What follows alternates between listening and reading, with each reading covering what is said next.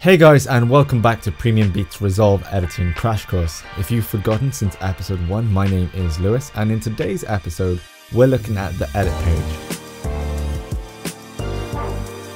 Now, because this is an editing course first and foremost, and as this is our main page, there is going to be a lot to cover, even at a basic level. So stick with us as we will be talking about the edit tools come episode 3. But today, let's get you familiar with the edit page, its functions, and how to place clips the correct way onto the timeline. To give you a quick reminder, this is a crash course, and as a result we will be omitting some advanced features, such as placing a media clip onto the timeline via the timeline viewer's edit box. Although, to be quite honest, I've never found a use for this. However, it should be noted that the PremiumBeat blog covers a lot of these core features, so be sure to do some revision by combing through the Resolve category archives. So this is the edit page. Let's go on a quick tour. And if you do change the layout and you want to return it to the default setting, you select Workspace, Reset UI Layout. In the top left, we have our media pool. And remember, a panel can be extended whenever you see this icon. However, on the edit page, we can fully close the media pool by clicking the media pool button. So this is where all of our imported media will reside. And if we've set up bins, smart bins, favorites, and so on in the media page, then all of that will appear here too. If you decide to create a new bin or delete footage, then know that you don't have to return to the media page. You can do it all inside of the media pool. And as previously stated in episode 1, you can also import footage from your desktop directly into the media pool. But if you did want to browse your drives and connected media, you would have to return to the media page. Here we can access the effects library, where you can apply effects and text to your video. To the right, we then have a source viewer.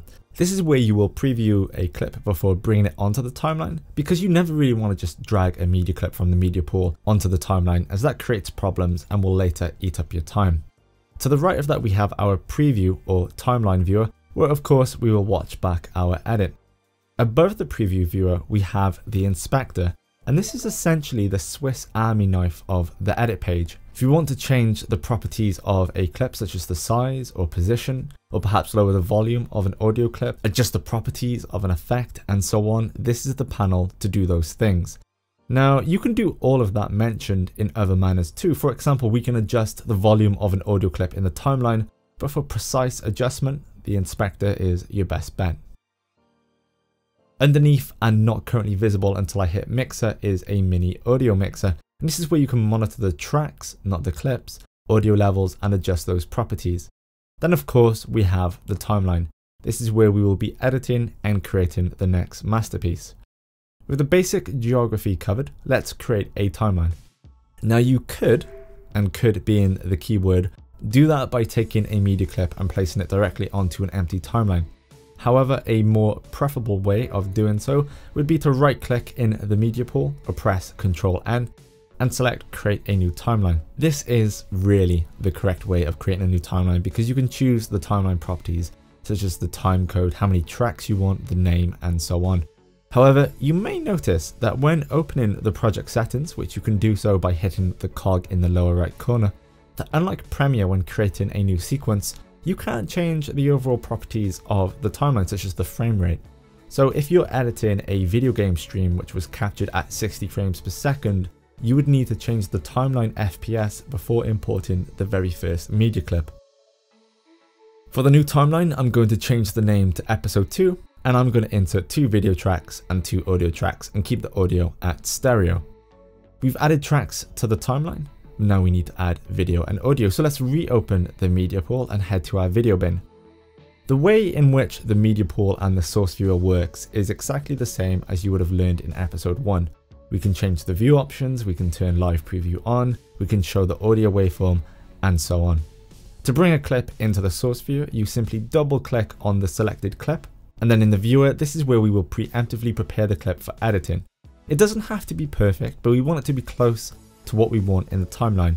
So I've received a message to tell me that the section that the client wants to use from this clip is from 14:53:00:00 to 14:53:10:00, which is the timecode data of the clip. And I can see the timecode stamp in the top right corner of the viewer, and in the top left we have the clip's length. I'm going to find the first point and I'm going to press mark in. And you can do that with the mark in button here, or the keyboard shortcut, which is I. The keyboard shortcut is my preferred method, as it's the same shortcut when marking specific sections of the timeline. We're then going to move forward 10 seconds. Here I will now mark out by either using the mark out button or pressing O on the keyboard. And then there are a variety of methods in which you can bring the media to the track. You can press the insert button, which is this one. You can press F9, which is the shortcut for insert. You can hold left click and drag the video onto the desired track. There are a variety of methods, and essentially by creating an in and out point and then inserting it to another point on the timeline is what 3-point editing is. Now before we move on, if I just undo the process and attempt to drag the clip again, you may notice that when I hover above the source viewer, we have two icons appear, a celluloid film frame and an audio waveform. Now if you were just to click and drag one of these icons onto the timeline, we get just the one medium, video or the audio. So this is great if you're editing a music video and have onset sound from the onboard camera which is not needed. You can just bring the video footage onto the track without the audio. Now let's look at the three primary methods in which you can bring media from the source viewer onto the tracks. So I'm going to bring in another timeline which I've already populated with audio and video. I have a clip in the source viewer and I've created my in and out points. And I've positioned the playhead in the timeline for where I want the new media to appear. And this time you'll see what happens when I insert a clip onto the timeline populated with other clips. They all move aside. Now even if we remove the auto select, which is a function we'll talk about next lesson, inserted clip will still push aside all of the media to the right. So it's not a destructive insertion, but it will dislodge your track or the timeline completely if auto select is activated. Next to insert we have overwrite. And as you might have guessed from the name, this will overwrite whatever is currently on the track to the duration of the clip from the source viewer. Therefore, if I have a 15-second clip in the source viewer and the playhead is positioned on a track where the clip's total duration is 20 seconds, the clip will overwrite the first 15 seconds, leaving the final 5 seconds of the original clips on the track.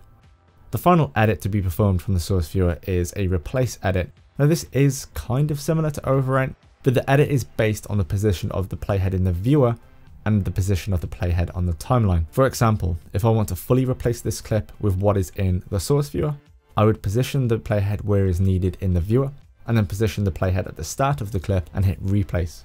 Useful for when you have a short clip and need the entire clip replaced. Finally, to round up this episode, we're going to look at the timeline view options because I'm sure everyone has a certain way they like to see the timeline. First, we have the zoom in and out function here. I love to use the Alt and scroll wheel to zoom in and out as I find that's the fastest way to do so. You will only be able to zoom in and out of the playhead's position and not where the mouse is located. Shift Z or Shift Z will jump you out of whatever position you're in and fit the entire timeline into view. If you are a keyboard shortcut person, you can also zoom in and out using Ctrl+ or Ctrl-. To the left, we then have our timeline view option box, and here we can change how the media on the timeline is displayed. For the time being, we're going to skip the stacked timelines and subtitles box, but focus our attention on the audio waveforms button. This will turn the waveforms on and off. Underneath, we can choose how to display our clips. We can either have them display all the frames in a clip.